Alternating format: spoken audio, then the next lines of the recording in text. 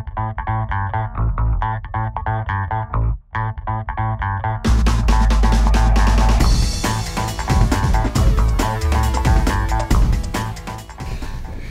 the Bitcoin world, we store transactions in here. So let's say I write a check to Bob.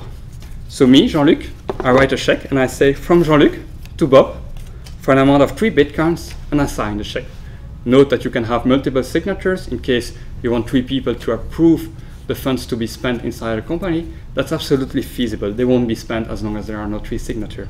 But in this case, I only need to sign myself, and I send these 3 Bitcoins to Bob.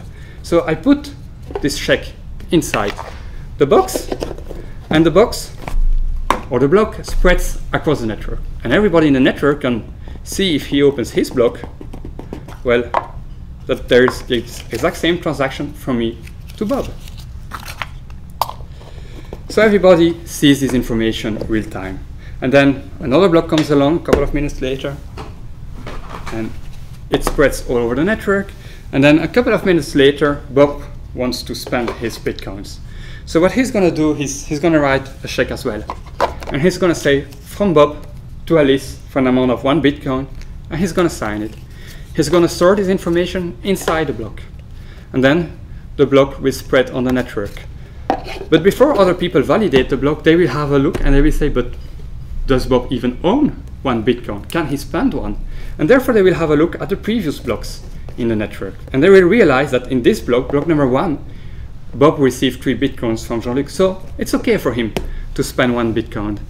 And they will immediately accept as well this transaction on their network. So I mentioned that everything that was written in a blockchain is transparent.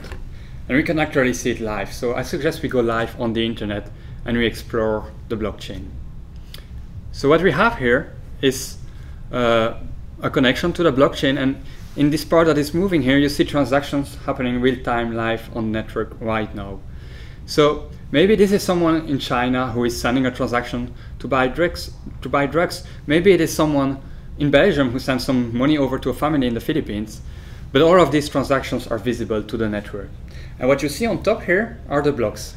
As you can see, they are sequential. As I mentioned, the blocks is a sequential list of blocks, which you can see here. You can also see at what point of time the blocks were created. For example, a block was created 5 minutes or 6 minutes ago. You can see them. That's very important for the time stamping of the information, so that if you put some information in a block, you know exactly when it has been created. You can also find some other information there, but we won't have a look at it. It's not really relevant here.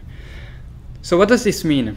If you remember well, in the old system I described, we have a lot of intermediaries that all have their own accounting system that they need to consolidate with each other. In this new system, the blockchain system, you have consolidation up front, where the information is stored across blocks in real time. So what does this mean? This means that we no longer need accountants to consolidate everything because everything is in there. Do we still need auditors? Maybe.